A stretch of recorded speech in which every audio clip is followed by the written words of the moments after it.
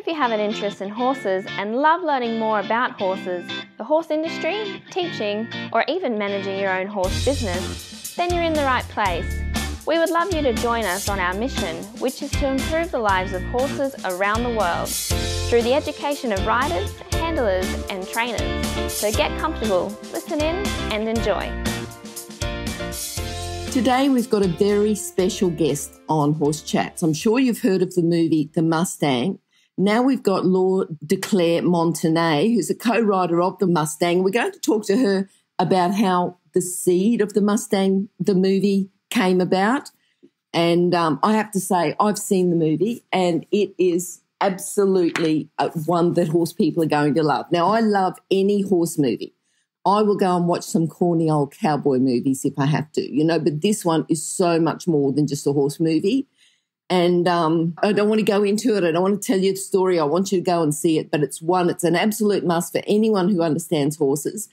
The big bonus for me, and I'm sure for a lot of horse people, is that it's not just a movie for horse lovers. So if you've got any non-horse loving partners, other family members or friends that you'd like to go and see the movie with, it's perfect for them as well, and they will thank you for inviting them. But meanwhile, I'm going to introduce Laure, and Laure de Clermont-Tonnerre. How are you today? I'm very happy to have you on the show. Hi. Hi. Very nice to meet you and to talk with you. Yeah. Now, Laure, we normally start off with a favourite quote. Now, a horse person, and I know you've got a horse background and, you're a horse person. To me, it's just if you've got some sort of an inspiring quote, it almost like someone can just be thinking about it for the day and thinking, this can inspire me for the day. So what have you got? What have you got as a quote or just something that you say to people, something that keeps you going? So there's a quote that I really love from Mark Twain, and it's, they didn't know it was impossible, so they did it. And it's exactly what you have to keep in mind when you're about to start a film, because it's such a big obstacles race. And especially this movie, it's been 5 years that I have it in mind, and from like the writing to putting together the finances, the cast, the crew, to shooting, to post-production, it's really like you have to be a little bit unconscious and a little bit crazy. If you are aware of all the obstacles and all the issues you're going to face, then you're never going to do it. So I think like Mark Twain is very relevant when he says they didn't know it was impossible, so they did it. I think you should just go with this, this spirit of like I'm just going to fight. I'm just going for it. So yeah. So this is the quote that I keep it inside me since a while, and that's I reminded it pretty often. I think it's a very good quote for horse people. We get lots of things going on with us, with our horses, but if you've had that long-term goal. But tell us about the very first, almost like a seed that you planted. What gave you the idea? The whole combination, it seems, you've got, and I know there's programs and I know there's so much value in equine-assisted therapy, but the combination to make this movie of horses and really tough men and the whole situation. What gave you the idea to start to put it together? So I was in France, in Paris, and I was reading by coincidence an article about pet partnership program in prison. It was about these therapists who were entrusting small animals in a French prison, such as rabbits, mouses, chinchillas, birds even, and to inmates.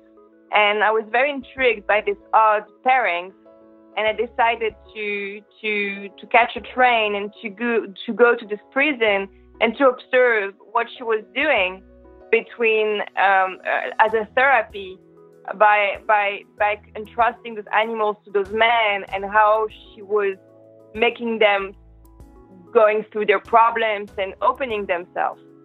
So that was fascinating. And from that experience, I wrote my short film, Rabbit, that I shot in New York like 5 years ago.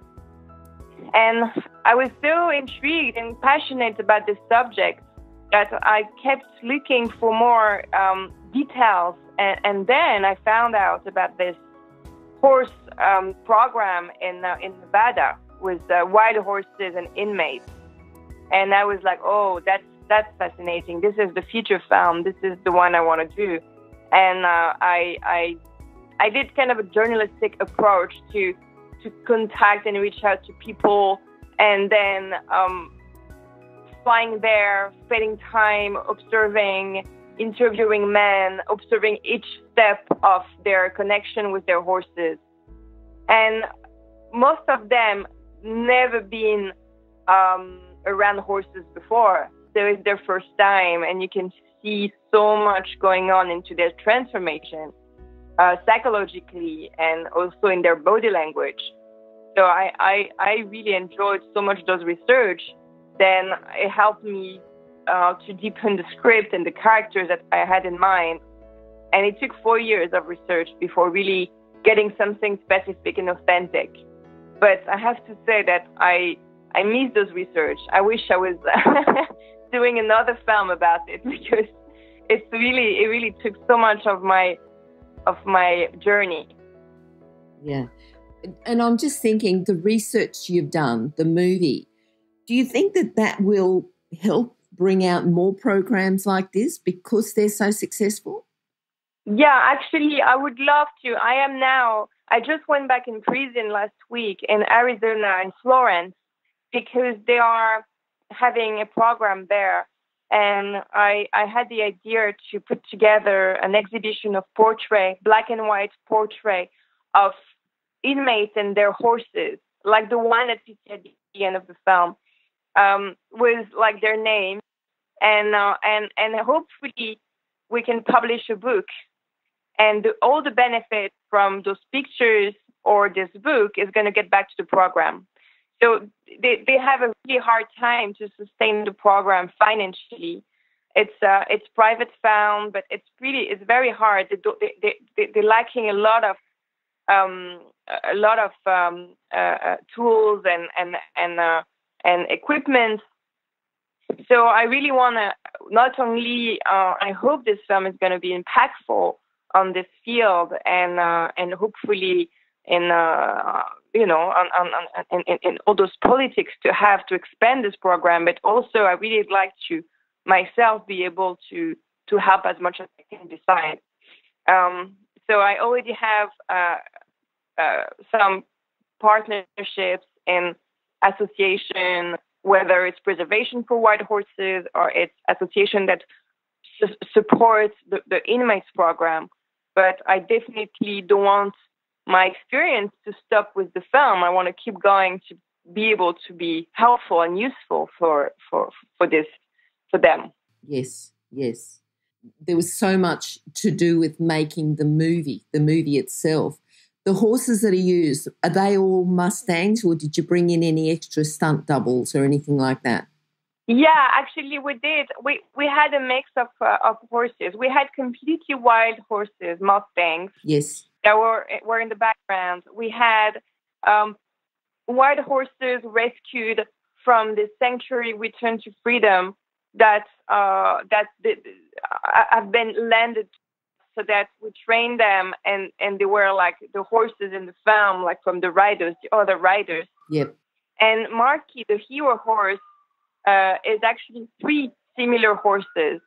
We have one completely wild, and for the stunts and for the first part, we have one semi-wild who is still fearful and a little bit spooky and shy, but still approachable. And we have a third one who actually is a very, very well-trained horse who did the main scenes, and especially like the second part of the film. And he's an Andalusian. He's not a Mustang. He's a Lusitano. Sorry, he's a Lusitano and half Lusitano, half Andalusian. And actually I kept that horse. I have that horse here in Los Angeles. Oh wow. Yeah, he became my horse. Was my producer and I decided to adopt him. Yeah. There was a lot about the man, the horse, the communication, and was it meant to be like a reflection of how, if you think of two wild animals and then they start communicating with each other, because it was like all of a sudden a bit of a tweak from the man and then a bit of a tweak from the horse, and the partnership worked together. I mean, was that the aim, to sort of parallel them as they started to communicate with each other and communicate better? Yeah, absolutely. I feel like the first time I went to this prison in Nevada to observe, it really struck me how strong was the identification between the man and the horse. Like if they were the same person. And also the horse trainer was pairing the horse and the man according to their personality. So it was a pretty good match each time. And I could see like the man mirroring his journey through the eyes of the horse. And it's like the horse was telling him who he was. And this invisible dialogue was so powerful and so strong into emotion and building trust and respect between them. I feel that it was something very specific, and especially because they have the same nature, because the horse and the man are the same character. Yes. And I thought it was extremely powerful when I was observing that. The only difference between them is that the horse is innocent and the man is not. But otherwise, they are exactly the same. They have the same theme of being threatened all the time and being scared and being mistrusted. I mean, there's a lot of parallels. Yes. And I have to think too that, such tough men, and then the bond they have with the horses, but the softness that it brings out in them. Men, inmates, and the tears and... Yeah. Absolutely. They teach, like the horses teach them to love, to connect, and to be patient. So it's definitely for those men so much a huge transformation in their life, because they usually suffer, for most of them, they suffer from a lack of love and tenderness and being so isolated and being so full of shame and anger, being locked in for mistakes, that the attention of a horse and the connection, building something with this creature is everything for them. They are extremely crushed when they have to say goodbye. This is another part of this connection after when they have to give them back for the auction. I went there for many auctions. It was very, very sad. But also they said that there's a part of them that goes that goes outside, back to freedom. So they feel that there's kind of a part of their soul that goes out, yes, with those horses. Mm-hmm. Mm-hmm. And the vulnerability throughout the film, it's more sensitive, and I'm just thinking between a female and a male. Do you think because you had so much influence with the film that it was more coming from a vulnerability, the female perspective? So what I really deeply think is, like, when I was doing my research, if I was a man, I don't think I would have that much trust, or so much stories, so much, like, they really opened themselves to me. Maybe because I was a woman and I had this kind of sensibility and softness and vulnerability, that they felt they were safe with me. Between them, there's so much ego, there's so much power, so much rules. The presence of a woman is definitely softening and definitely, like, very calming. I remember that when I was doing my research, there was this man journalist, and I was there too, and I could see a difference. Like, those inmates were having much, they were more hesitant to open themselves to him than to me. So the only benefit to be a woman into this environment and to be able to research and to be able to go so deep is that I feel that I got more trust from them. And I also learned to be comfortable in this environment years after years. But yeah, I feel also like telling this story through my perspective as a French woman, because there's so much brutality and so much violence and anger And the beauty of it is that when you see a man like dropping off his ego and getting humbled by the horse and vulnerable. And I don't know, maybe I'm wrong. Probably a man would have done something differently, or maybe similar, or would have captured the sensibility. But because I was a woman on set with so much men around me and horses, there's something about them that they felt like a little kid. And there's something like safe for them to kind of open themselves so much in front of me. It felt safer for them to kind of let their ego beside, I don't know if I'm clear, but I felt that my presence were allowing their vulnerability to be much more alive, So in that sense, I feel that in my research and on set, being a woman and telling this story was kind of valuable, and I could see that it was challenging, but I enjoyed it a lot. Yes. Certainly brings more awareness to the impact that horses can have just on people that communicate with them, people that are around them. And we go back to the equine-assisted learning and these sorts of programs. I just think that the positive nature of them, you've highlighted that. I'm just thinking, Laure, if someone looks to you as a mentor, as a writer, a producer, and says, right, that's what I want to do. I want to write a story about a horse, not necessarily, horses in prisons and doing such a wonderful job that you did, but, that if they wanted to get into this type of career to align with their horse career, what should they do? What's the first step? Definitely a lot of research, and also depending on the field, if you need to have as a character a horse in your film, you need to get a very, very good horse trainer. And that was like the main and the first key crew that I really needed, is like this horse trainer who were capable of finding the right horses, understanding the camera, and being able to have their horses trained for the camera. And that's a real vocation. That's a real job. Like, there's a lot of horsemen or horse whisperer or horse, or horse trainer that are not capable to use specifically to work with horses and the camera and the crew. And so we found this man who actually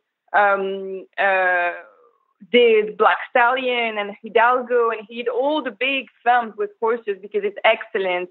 And there's not that many people like him. And he actually accepted as his last job, because he's retiring now, to help us and to work on the film. And that was actually the success of the shoot. It was to have someone that was so good at what he was doing, that brought also his own horses for the stunts and for other complicated scenes, and that was capable of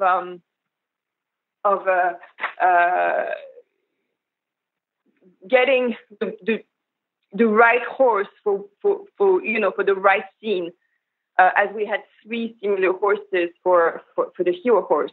So yes, he was excellent, and that would be my first advice, is that if you want to talk about the horse as a character, you need to have a horse trainer with which you get along with. Okay, good. So if you think about, in 5 years, I'm sure you would have had a lot of challenges. What do you think was the main challenge in putting the whole film together, the whole movie? The main challenge for this film specifically, it was the lack of time. We were on a very tight schedule. We had 23 days to work with the horses and for all the stunts and all the scenes that we had to do and achieve. And there was a lot of unknown because of the horses.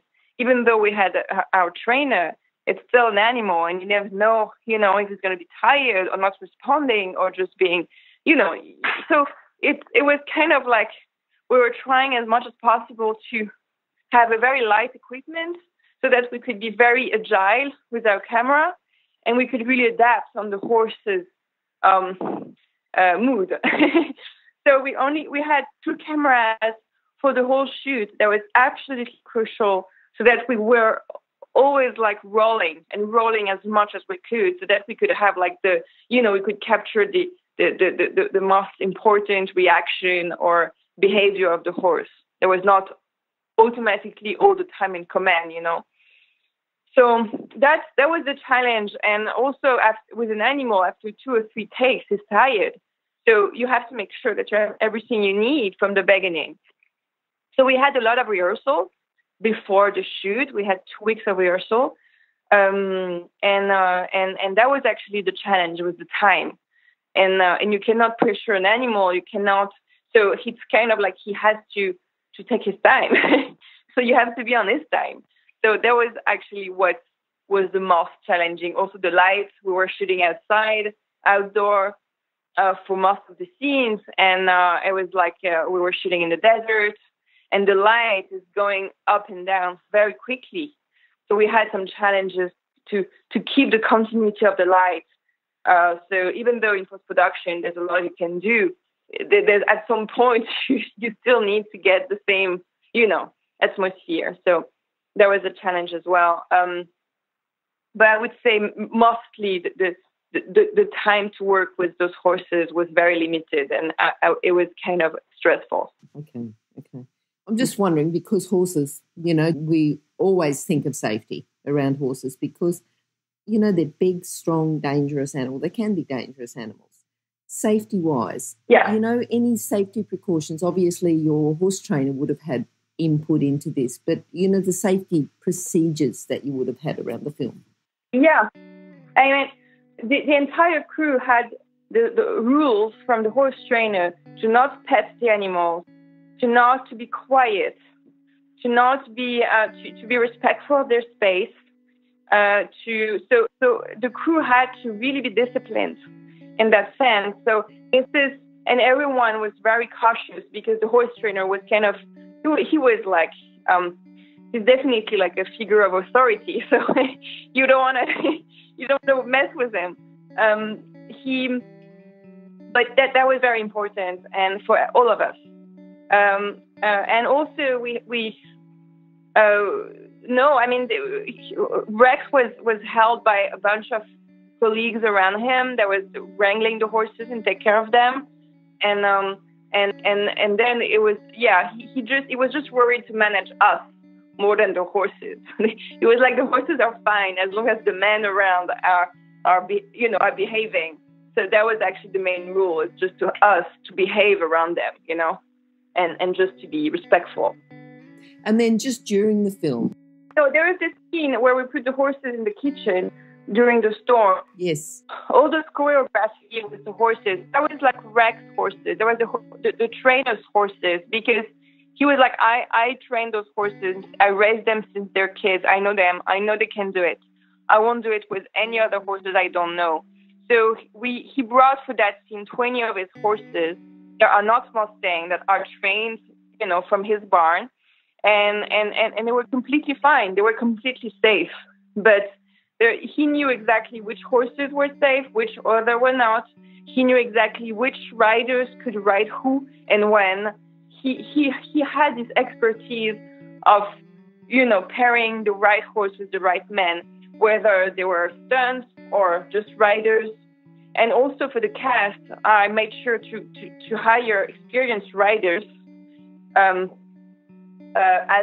the group of riders around them, like the scene at the auction, or when they all like running into the wire. This is all just very experienced riders. So every main character had a stunt double, to do like the complicated moments, like running into the wire, or obviously like all the stunts, like all the falling down, and that was like stunts. But Rex was good at just like finding, trying to see, and also each experienced rider had the same horse, so they were used to each other. So every couple of horses and men did have like this bonding in during the set, because they were always like with each other. Yep. So that was really good. If you're an equestrian coach or a horse riding instructor, or even if you aspire to be one, have a look at the free video series for horse riding instructors on the Horse Chats website. Go there now, have a look, horsechats.com. Okay, and the horse trainer, you said that, when you're getting your cast together, that you made sure they were experienced riders. The horse trainer, was he involved in getting the cast together? Yeah, we were involved. Yes, absolutely. I mean, Matthias did ride horses just a little bit. So he had to ride with Rex before, with the horse trainer at his barn. He was riding and was training with him. And then there was like another actor, Jason Mitchell, who was not experienced rider as well. So he had to also train, and he had also like a double, because Rex said that there's a lot of things he couldn't do. He couldn't run, by example. He could trot, he could walk, but he couldn't run. There was like, and the other riders around, I found this group of men from Compton in California. They've been called the Compton Cowboys, because they've been into this commercial, and they're riding since they're kids, and it's kind of like this program for kids in need in Compton, and so they grew up riding, and they are very, very interesting men. And so we wanted to have like different faces, different communities. So we called them to be extras in the film. And so when they came, we knew that they were very experienced. And actually Rex was testing them, and he said that he actually, like, we did cast together like the group of men to make sure that, they knew how to ride. Yes.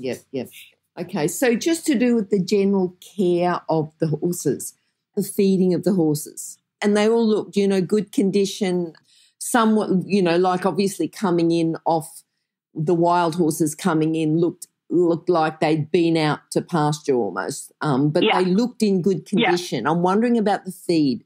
Did you just give, and whether you fed the Mustangs different to the other horses? But the feeding of the horses, was it just hay? Did they get a feed? Did they get any grain? Did you have any input into that? Was that all the horse trainer, or what can you tell us about the horse feed? So the Mustang we used so we had a group of Mustang that was coming from the prison of Nevada, because there's 1,000 of wild horses there. And no, they have hay. They have like basic feeding. I don't know specifically what, from the grass that they graze from the wild to going to custody, they can graze because there's some grass there, but they also have like hay and grains. And I don't really know the process of transition for them and how long it took. That I don't know specifically. I just know that every day we were feeding them with hay and grains. Yep. Okay. All right. Now, the movie itself, it's about to come out.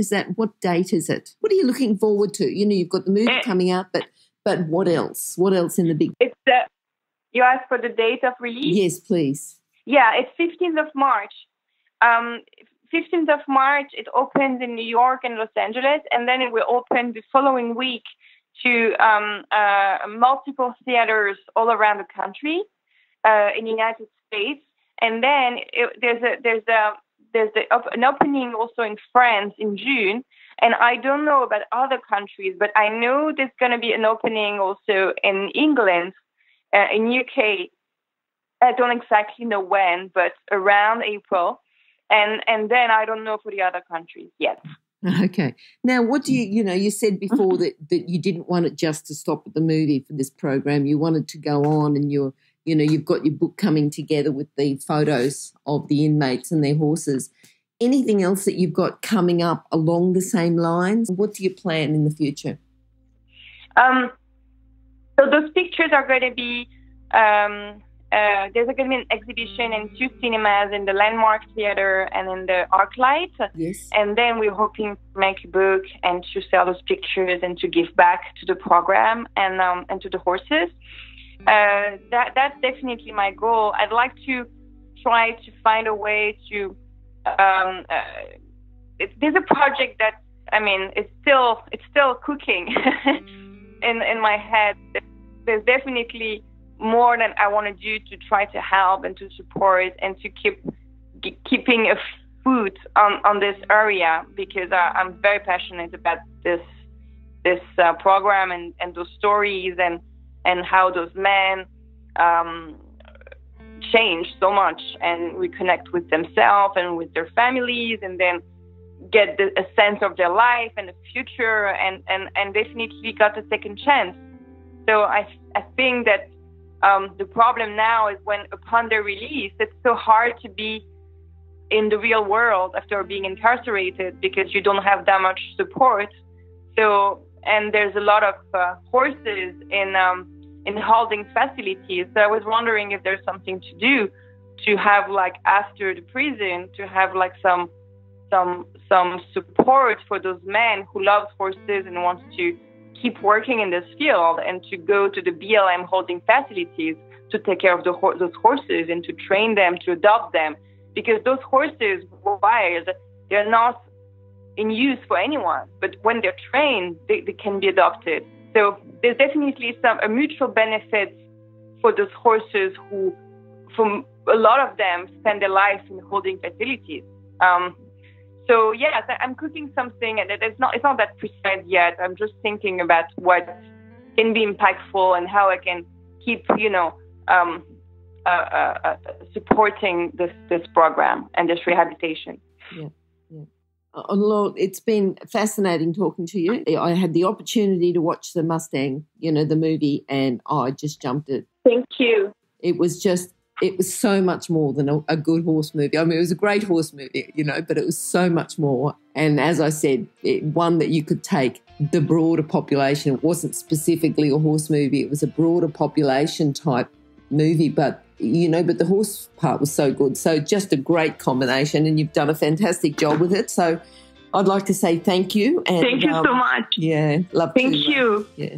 And when you get your new, when you've sort of started cooking your new idea, I'd love to get you back and talk to you about it and see what we can do to help you. Yeah, absolutely. That. Okay. Absolutely. Thank you so much for your time. Bye-bye.